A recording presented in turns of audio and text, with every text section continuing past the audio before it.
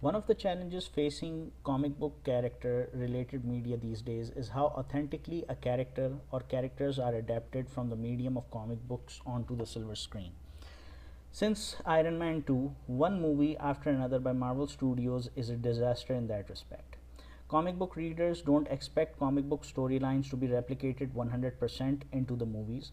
However, what they look for is the way a plot has been established and how the actors display the heart and soul of a character through their acting.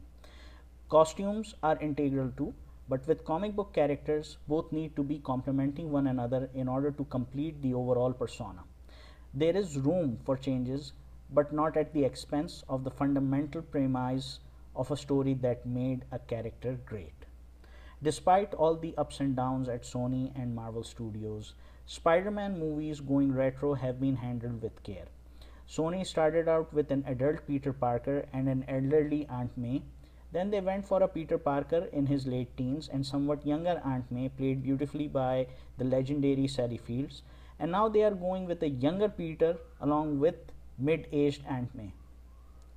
Opting for Vulture as the antagonist falls in line with Spidey's own history. After all, the Vulture made his first appearance in The Amazing Spider-Man #2 in 1963, and having Michael the Birdman Keaton play him is the best thing, not to mention Liz Allen being played by Laura Harrier, which is reflective of Spidey's authentic storyline and addresses diversity in 21st century America and the world. So what should we, the readers of classic Marvel era, expect from this movie? The Vulture is an important villain of Spider-Verse, especially the Earth 6161 or the Earth 616 version.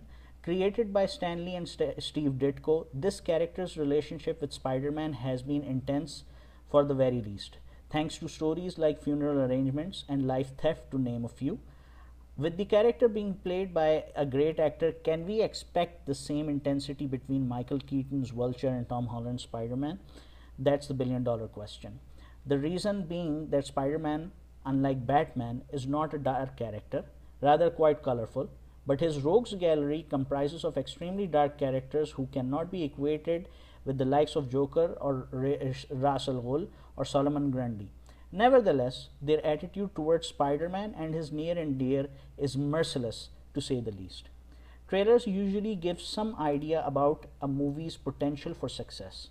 However, as trailers of Avengers: Age of Ultron, Captain America: Civil War, Iron Man 3, and Man of Steel have shown, never judge a movie by its trailer.